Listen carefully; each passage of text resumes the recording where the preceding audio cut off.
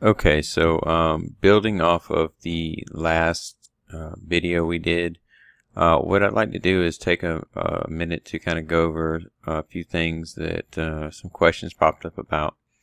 Is basically like what are some key elements that are needed to make a proper trend when tuning a PID? So real quick, we'll go over those. First and foremost, the main important aspect I would think would be your process variable. So when you look at your tags, you go to your PID and you monitor things, right? You look at your error. You could look at that for one. That's obviously going to be kind of backwards from whatever you're aiming at in a trend, so make sure you're aware of that. Then you have your process variable, right? So your PV, and that's something that you should be watching. I would say like that would be one of the main elements. And you can also do the SO, which is the output. You can do the output, the error, and the and again the process variable.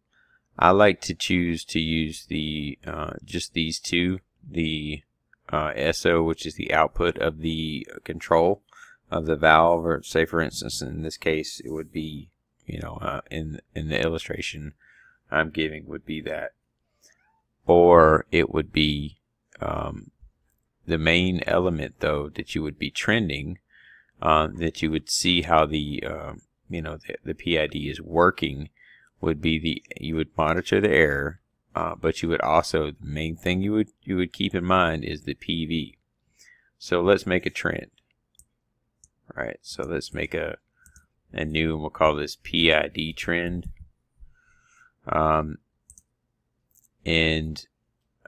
Actually, let's go ahead and just build this as we go. So the pins we want to have are going to be PID, right? So we verified that, and then we want to come down and get our PV, which is our process variable. And again, the reason why we're getting the PV is so we can monitor the current output, right? And let's just say for the sake of argument we get the SO as well. And the reason we're getting the SO is because that's the output. So we can have the error, but let's choose not to right now. Let's apply that. Let's go to the X axis and let's change this to 45 seconds. Let's apply that. Let's go to the Y axis and change this to let's just say -100 and a positive of, let's say I think we have it set for 250, so let's go 300. I like to use an isolated graph, and the isolated graph gives you 2 points. If you have multiple points, if you're using multiple pins, it does that.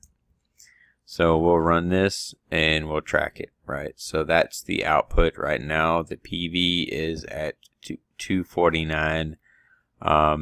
One thing you can do as well to help you understand this a lot better, and I'll show you this as well, is you can add the set point. The set point will, and this will actually give you an indication where you're if you're overshooting or not overshooting. So again, this would be SP. So we'll get that in there as well. Get that going,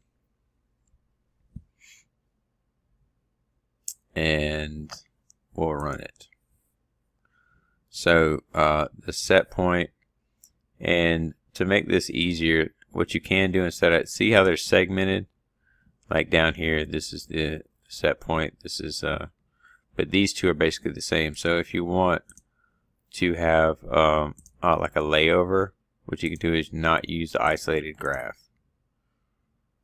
and these two would be on top of each other. So let's watch that if I throw it in manual. Right, so in manual, if you recall in the prior videos, we made the simulation logic, and in manual we throw the SO into 0, so therefore the PID kind of goes haywire. So I pretty much, I think I have this loop, tuned pretty good.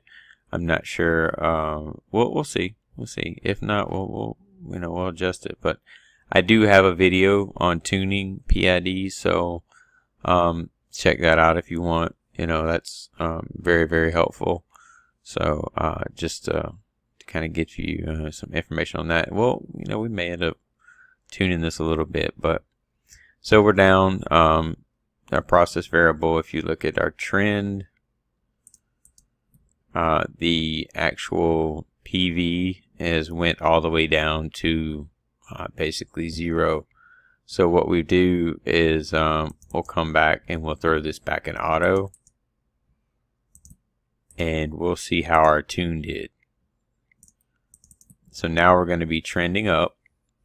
We're going to be, the PID is actually moving, the output is actually on to 13%, and it's moving the basically process variable up to its set point. So let's see if we overshoot or if we actually sit right on target as quick as we can. So I'm pretty sure this is going to be, this is the timing. This is one that I pre-tuned in the last video, or one of the prior videos, I think a month and a half ago. So don't, if you haven't seen it, I'll see if I can't link it below, and that would help you. But this what I'm trying to illustrate here is, a real quick video on some key things in a PID loop that you need to you need to set up in your trend to see, what. And I'm not saying 45 seconds is a set all as far as that goes. The trend, as far as the time of the trend, you could have it a lot longer than that. You could have this in minutes if you wanted to, and have it in 2 minutes. That way you see the full spectrum of what's going on. You may have a lot slower loop, you may have a lot faster loop, you don't know. So just be mindful of that. As far as being able to set to be able to monitor the whole trend. You don't want to be like trending it up, and then all of a sudden the loop is a lot slower than what you thought, and then all of a sudden the trend is kind of off the chart, and you're not seeing the whole thing. The whole point of doing a trend is to collect all the data and to get everything you need to make adequate decisions on what you're doing, especially in tuning. So just make sure, and this is some pulse logic and stuff we put on the last video, so just be mindful of that. Okay, so now we're going to throw it back in auto. Throw it back in auto, and we're going to see our PID loop work. So our PID loop is working. Our SO is coming up. Our SO again 13%, and it seems to be doing pretty good there. So the trend that we currently have, and you see it's going to look slightly different because we're slowing it down to, this is a 2 minute, now it's a 2 minute trend instead of a 45-second trend. So you get to see this full spectrum of what's going on and how it works. You see where I cut it in manual and it went to 0. I didn't let it fully get to 0 before I cut it back on and said, hey, let's just give it a shot, because I'm trying to save this video for the sake of time, keep it as quick as possible, and just get straight to the point. So again, the main elements in the PID, so that you're not going to have this in your tag. Your tag name for your PID may be whatever. The point of it is the dot PV is your process variable, the dot SO is your output, and the dot SP is your set point. So you definitely want to be tracking your PV and your set point when tuning a tuning a PID. So In tuning a PID, again, that is something that can be done through here, depending upon how it's set up, many different ways, and also timing and scaling, loop timing, again, control time. I mean, the tuning and everything. I've done that in a prior video. I'm not going to waste any time on this video. I'll link it below and keep this short and sweet. So again, that was just some critical things you need when tuning a PID loop. So I'll go ahead and stop this video, and again, I appreciate everybody's support. If you have not subscribed to this channel yet, go ahead and subscribe.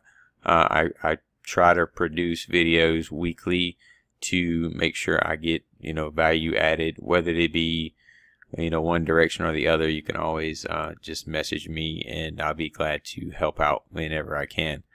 So again, I do work for a living, but I want to make sure that I am able to produce value where I can and spread knowledge where I can to help everybody grow. So that's the point behind it. Also, if you're looking for any kind of specialized training or any kind of anything else, feel free to visit my Patreon. It will be linked below too. There's a lot of free stuff on there. If you want to join. I'd be grateful that you do. And and then you'll be able to request special training as far as that goes, training videos. So again, just wanted to make this video to show the importance of those, and not take up too much of your time. And thank you again for being supporters, and we'll keep growing and getting better. All right, thanks.